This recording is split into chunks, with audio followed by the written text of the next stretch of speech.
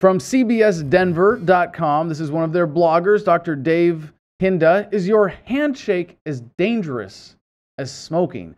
And I can't tell if this is some kind of like health industry fear-mongering. Be afraid of your fellow human beings. You could get infected. And by the way, that really works. I mean, all the STD education I got in high school and middle school scared the shit out of me.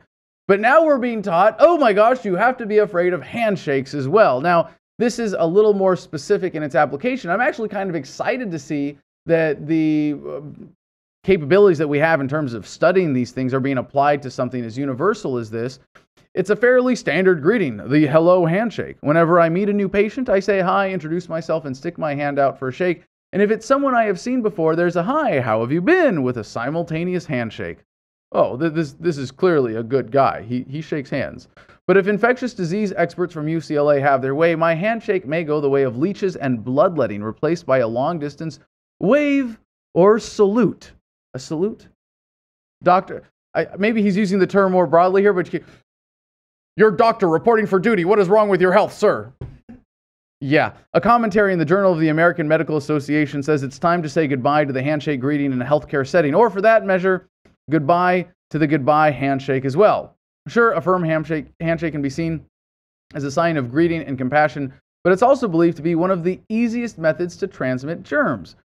We've actually believed this for a long time, but perhaps there is a new urgency in the mysterious new world of diseases like MERS, which I haven't really been following adequately, I admit. Sorry if you feel that there's some massive health threat from MERS because it's killed, a couple dozen people now. But I would say the fact that, 40,000 Americans die on the streets every year, that there are children all over the world dying because of America's imperialist policies, the American government's, hundreds of children who have been killed by drone strikes, you're 8 times more likely to be killed by a cop than by a terrorist. I haven't been exactly getting into this, but I understand that it has had a significant effect in the mainstream media as a fear-mongering device to get people to feel that they are, need to be more dependent on the medical establishment. So the recommendation is to treat handshakes like smoking. In other words, since there are a lot of places that simply have smoke-free zones, it seems like a good idea to have handshake-free zones. Now, this is actually something I'm in favor of, but it's an unfortunate consequence, again, of government interference in the medical industry.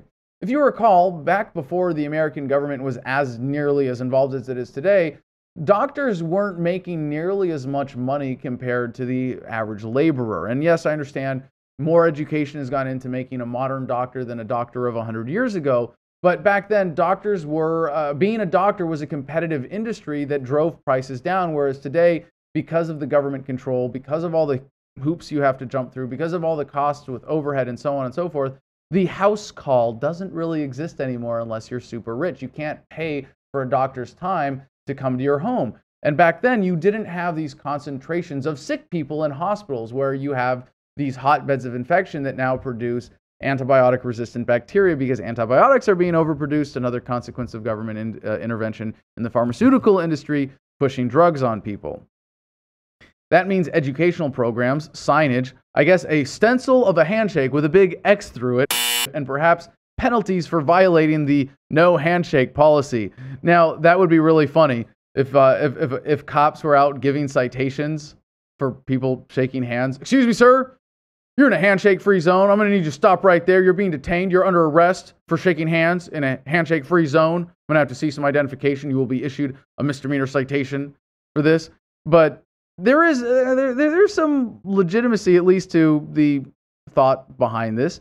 The authors write, quote, removing the handshake from the healthcare setting may ultimately become recognized as an important way to protect the health of patients and caregivers rather than a personal insult to whoever refuses another's hand. They recommend we develop an alternate greeting that doesn't involve touching and one that won't insult someone. A text, a phone call, a megaphone hello from down the hallway. It all makes me wonder, if no contact is allowed, how am I supposed to do an exam? I mean, that involves actually touching someone to figure out what's wrong.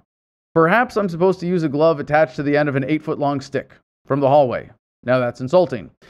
In the meantime, I will continue to wash my hands between patients, use soap, hand sanitizer, whatever. I still think with common sense, proper hygiene, personal contact with your doctor, creating a bond that aids a key relationship. I'm not ready to toss it away quite yet. But a little germ awareness never hurt anyone.